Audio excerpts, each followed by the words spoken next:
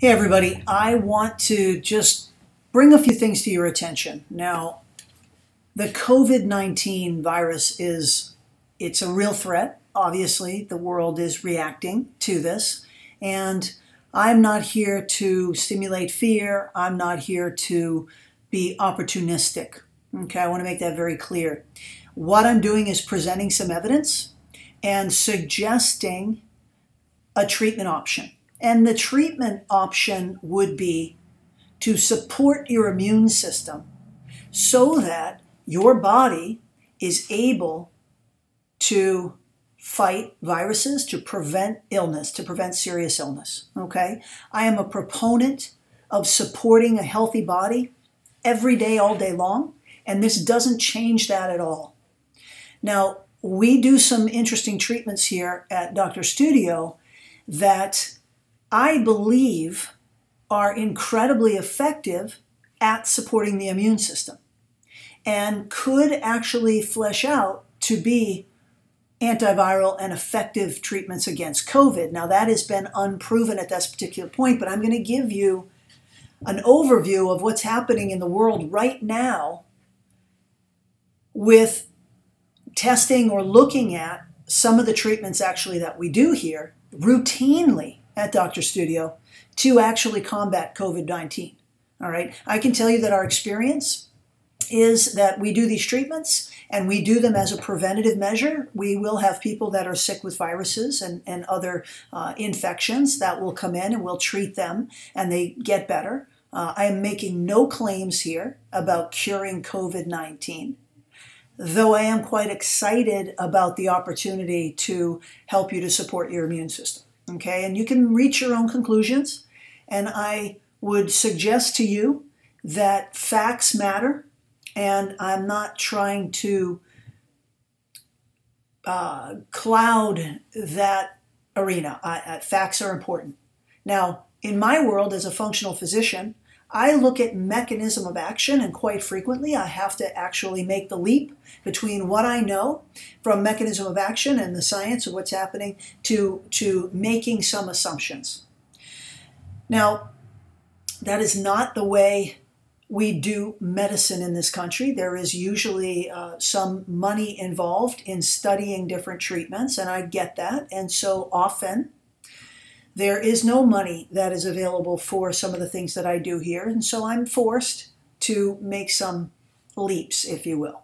Now, it's an interesting time right now because in China, they are forced now to study some of the things that it is that I have suggested could be really very helpful. So we're going to see some studies coming out of China that are either going to support in favor of these treatments moving forward as viable treatment options, or they will absolutely show that there's no benefit. Okay, so it's interesting. I'm excited about these studies because I know what I know anecdotally. I know what I am able to deduce from mechanism, and I know I certainly have integrity with the way that I treat myself, my family, my patients, and it's just awesome when we can have some evidence of effectiveness. I love that.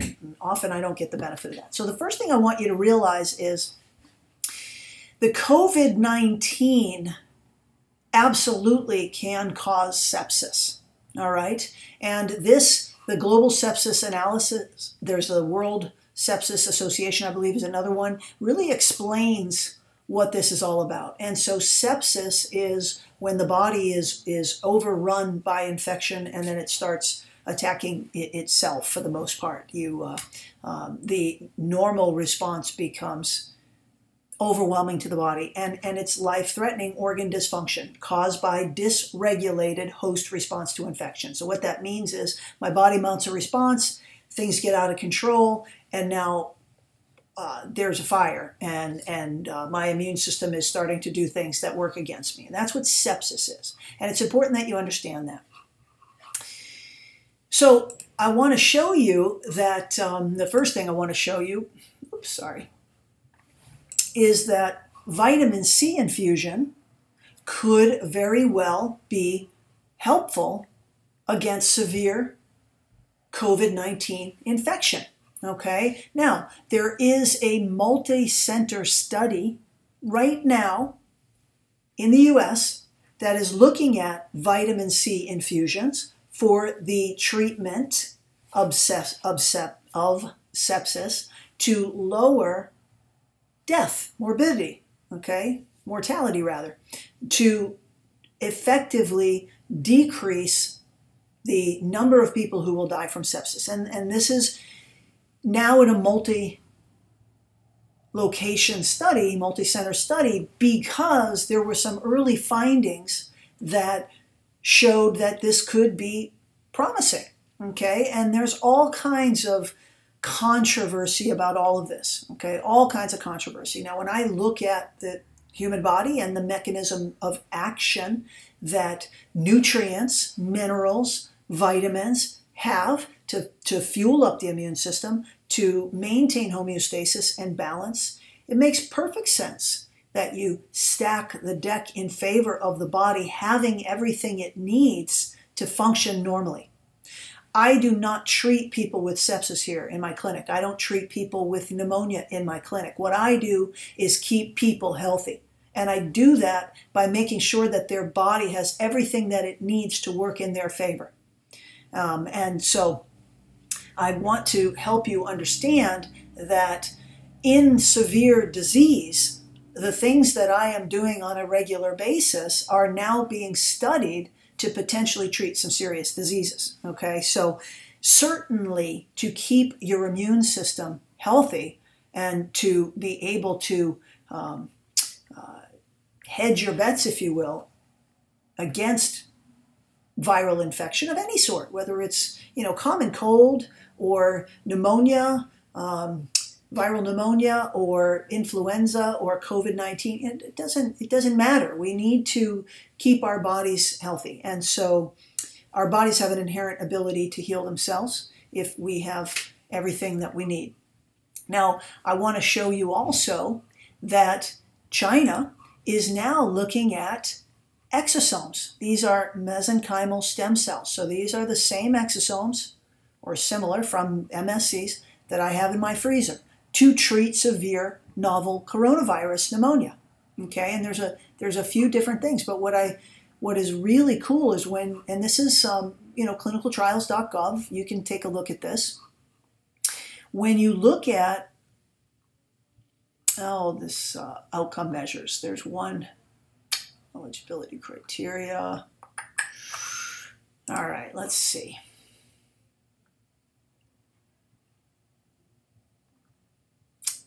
There's a couple here that really show an exciting mechanism of action.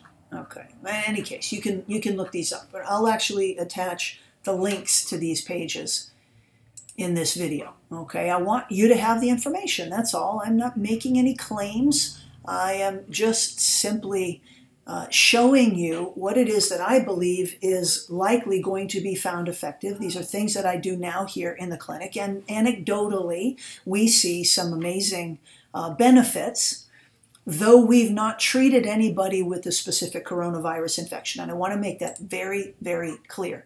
My intention is not to mislead anyone at all. China is looking at the umbilical cord MSCs, which again, Wharton's jelly, which we have in our freezer as well, to treat COVID-19, okay? Now, exosomes may likely be more beneficial because they cross the blood-brain barrier. They can move very readily through the tissue. And some of the mechanism of action here is actually stated, okay? Another one for the mesenchymal stem cells. I don't think that's a different one. So there's a lot of activity going on in China now, kind of at that tail end. Now, you can bet that they've treated some people with these technologies. You can bet that they have. People who have been in rough shape, they've treated. I promise you that that's how this happens. They have found some potential benefit. Nothing is proven out yet, which is why we register clinical trials and we look to see, was it luck? Was this person going to survive anyway? Or is there increased survival rate when you treat with some of these stem cell products, exosomes. So there's, the question is now up for grabs, and there are active recruiting for participants. So I'm really excited. I'm really excited. Looks like we're going to get some preliminary data in the spring, and then in the fall we'll likely have some kind of papers that are written. When things are overwhelmingly beneficial, often we'll see some early study results, and that's not to be misleading at all. And conversely, when things pan out to either be dangerous or it's not showing any benefit at all, lots of times these studies are abandoned, and that is then written. So that's what's great about science, is you make a hypothesis and then you do the study to understand what the truth is. It either proves or disproves. We don't do studies to prove our hypothesis. We don't stack the deck in that favor, though that's quite frequently done in clinical trials for pharmaceutical medications. I have been involved in these studies, and that's really what sometimes happens. So you have to read these studies once they're finished. You have to understand what the inclusion and exclusion criteria were, and all of those are listed below here. And where was it that the study was either prolonged and the inclusion exclusion was adjusted, or do we set out to really understand what's happening here? All right, we talked a bit about the vitamin C. And again, this is really pretty awesome, and it talks about how vitamin C could very well be an amazing treatment against or in favor of recovery once someone does get sepsis and respiratory distress, okay, which is really what the COVID virus is, okay? Now, again, you have to stop and think, well, gee, was it because they didn't have enough vitamin C on board, which is how they got themselves in this predicament, and then you send in some vitamin C and it's able to start to give the body what it needs to turn this thing around? It is my assumption, it is my understanding, it's my opinion that that's exactly what happens. So why does somebody get a virus and have fulminant disease and somebody else doesn't? Often you have same age, same gender, same everything, and yet one does and one doesn't. It's not a different strain of the virus, it's the same virus. It's that this body was more prepared than that body. And again, that is my opinion, but it certainly makes sense to me, and it's what I see in my clinical practice. Okay, and then I want to talk to you about light therapy. So ultraviolet irradiation of the blood, the cure that time forgot. This is a great paper, and it shows you how this UBI, we call it, was extensively used for a long time to treat many diseases, including septicemia, pneumonia, tuberculosis, arthritis, asthma, even polio. These early studies showed a lot of benefit, and then antibiotics were developed. And thank goodness, I'm not anti-antibiotic, but you do not then suddenly say that these things don't work. Okay, they do work. This is a paper written by Michael Hamlin, who is a very well-respected, by the way, PhD who works for Harvard. He's at the Mass General Hospital. He has written a lot about this. In fact, this is a quote from him. In general, UBI, is what he's referring to, has great potential to quiet the cytokine storm in sepsis and effectively treating some of the very resistant pathogens. That's what we're looking at here, okay? If you look that up, I'm going to show you right here. These are very resistant, antibiotic-resistant pathogens. So these are bacteria, and the COVID is a virus, so I'm not talking about the same thing. I want to be completely transparent.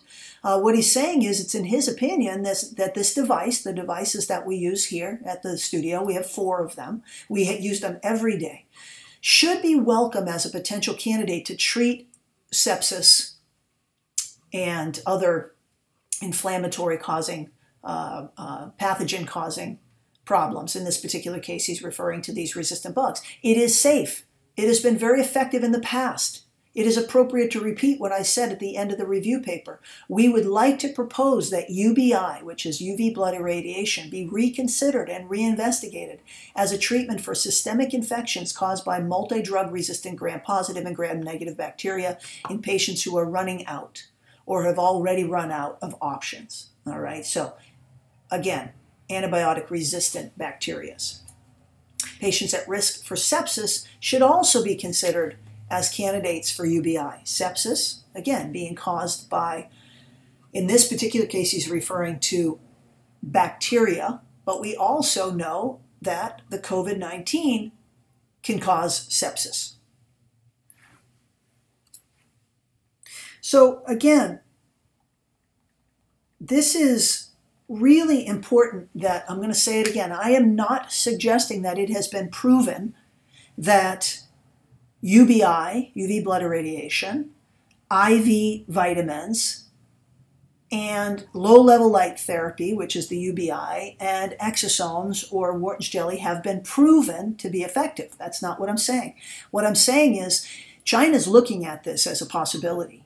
The experts, people who understand these mechanisms, and certainly back in the day, these technologies were used. And they were used effectively, okay? Used effectively. Now, we also use ozone, and you can hear about some ozone in this paper right here, the ultraviolet radiation of blood, the cure that time forgot. Again, you can get the full text. I'm going to give you these links with this video. We do a treatment called the TRIFECA. The TRIFECA is vitamins and minerals, often the B's and the C's, with the UBI, blood irradiation, and ozone. That trifecta we do all the time. We get amazing results. We are building the immune system. You feel different typically. You're more energized. You feel more clear. There's a lot that we're able to do with these things before you're infected, so as a preventative measure. Exosomes I've been using for a while now. There's some studies that we participate in, and also I have patients that come in who are perfectly healthy that want to enjoy the benefit of a proposed regeneration. And I'm saying proposed. We don't have the studies on this. I use them myself, and we have seen some real significant benefit. The world is excited about some of these technologies, exosomes, umbilical cord stem cells, placental stem cells. The world is excited. We're starting to see benefits in Alzheimer's, neurodegenerative stuff, all kinds of diseases, autoimmune diseases. And now we have China studying these things for COVID-19, okay? So that's all I've got. That's really important. I'm putting myself out here because I want you to be informed, and I do not want you to misunderstand what I'm saying. But I do believe that trifectas can be incredibly impactful at increasing your ability to fight infection and to live at your full potential.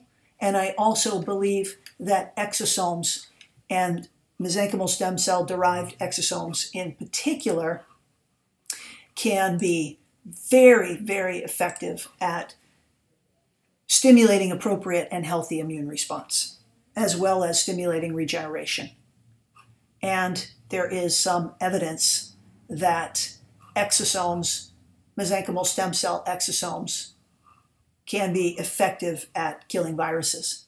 So that's all I've got. I wish you nothing but the best. Let me know if we can help you. We are open. We believe that it is our responsibility to take care of people, and we are doing everything in our power to keep the clinic clean. You will see extraordinary and efforts to do that. So I wish you well. Thank you. And after this whole coronavirus has moved through and we are in recovery, it does not negate the fact. In fact, it supports the fact that you must keep your immune system healthy. You are only ever as healthy as your immune system. Lots of things you can do to do that on a daily basis. And there's all kinds of resources available. I'm happy to help you here at Doctor Studio. So thanks again. Good luck.